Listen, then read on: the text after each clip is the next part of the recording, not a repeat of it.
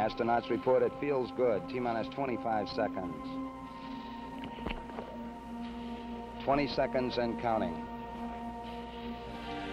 T-minus 15 seconds. Guidance is internal. 12, 11, 10, 9. Ignition sequence start. For main engine start. 6, we have main engine start. 4, 3, 2, 1, 0.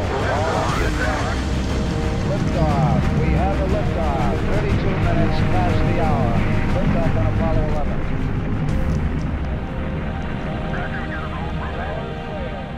I'm delighted. The future looks brilliant now. Why is everything about the future? You walk around with our heads in the clouds. And we won't even be around long enough to benefit from it. Stop your way, Grace. That's so selfish, Peter. Everyone's selfish when you boil it down. No, they're not, Peter. There's plenty of people willing to make sacrifices for the good of those around them. That's true. Look at those who died in wars for the greater good. Wasted lives. I say let the strong dominate. Let them have what they want. And if you're weak, just go away and hide.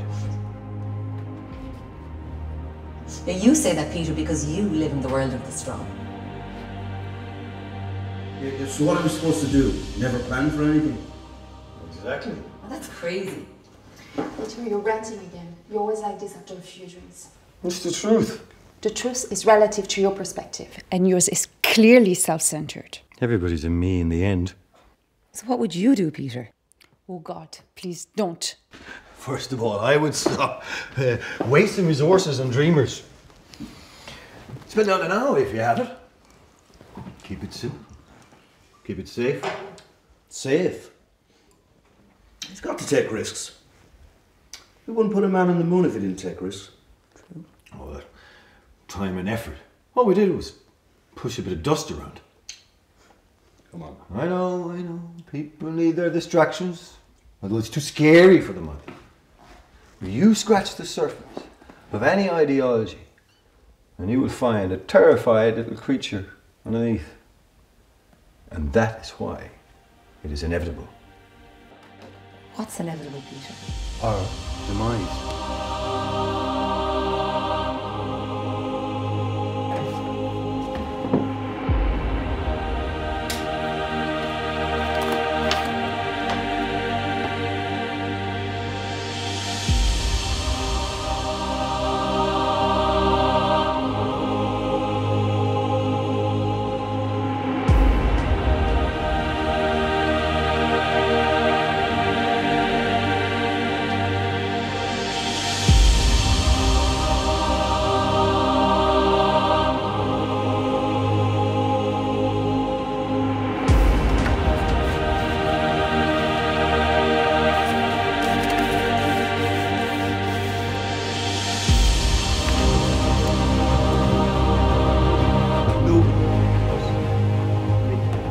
Take climate change.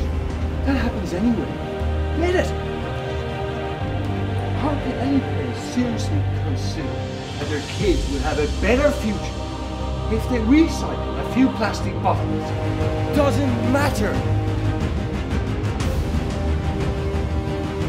Grace, honey, did you have a bad dream? What's this? Oh, it's a message. Do you want me to read it, Grace?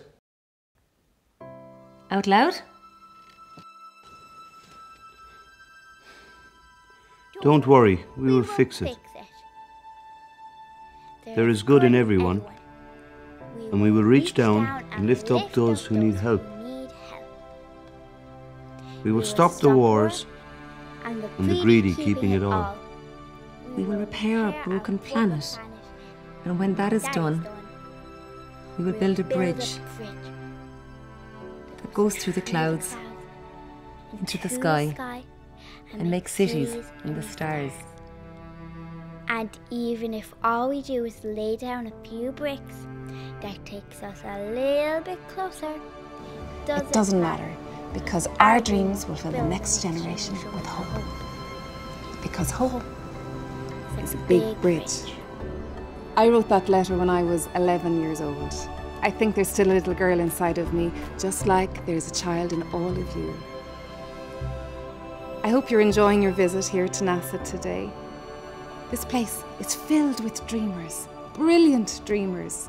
Sometimes I think I'm an imposter. I mean, no, really? Shh, don't tell anyone. I have a message for all of you building our future. Don't forget to dream. Dream big. And when you try to realize your dream, don't be disappointed if progress seems slow or if you feel like you're wasting your time. Just hold on to that initial impulse, that spark that lit the fire in your belly. Because one day the clouds will part. You lift your head, you look around, and you'll realize you're on your way.